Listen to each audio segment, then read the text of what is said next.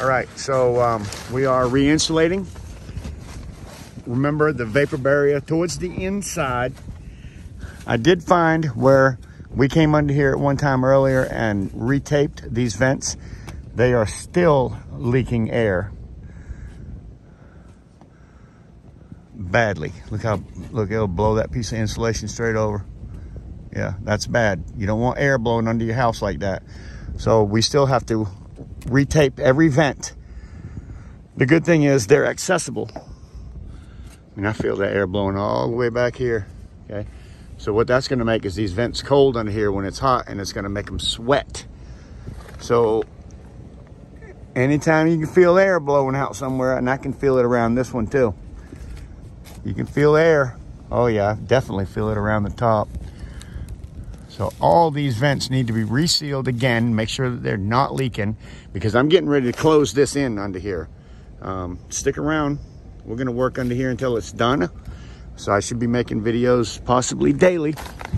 And we're gonna get to work. So I'm putting my mask on, putting my eye protection on, and we're gonna go to work. Like I said, we're just putting the insulation in, and we're using these tiger claws to hold it up. You can buy these in your insulation department. You just put it in between the bay and push it up. They sell two different sizes. They sell the 16 and the 24. So that's how you hold your insulation up under your floor joists. Remember, this did look a lot different than this when it had the underbelly. This is the original underbelly. We didn't cut it out on the outside edges. All we did is pull the insulation out. And now we pushed the insulation back from here all the way back to the inside, because I did not want to cut the underbelly out on these outside edges. It'd be too hard to put back. So in here, we're going to put it back to the floor joist right down through here. We left a little bit of this plastic sticking out so that we could run our new closure from there to here. But before we do that, we're going to make sure all these are sealed, and we're wrapping these completely with insulation, and then probably insulation board. So stick around this week. It's going to be a good week, guys. If you look and you see these blue pieces, that's where there were cuts in the underbelly, and we did a quick patch. So I did do a video on how to patch on underbelly. So if you look how to patch an underbelly, you'll find us doing this, and it's very simple. You buy a bottle of adhesive spray and spray the piece of tarp, which is what I used, a piece of tarp. Spray the back side of it, spray the area that you want to stick it to, give it a few seconds to tack off, and then stick it up there, and that's how you fix a hole. So that's pretty simple. Go check out my videos on that. We had several down through here. So I have Paul working in front of me, and he is stuffing. Paul. Left-handed Paul. Left-handed Paul. Yes, he's back. This is my other channel, not my scrapping channel. That's the difference, Paul. You're not that on that channel. You're not that on that channel. So they sell these rods like that.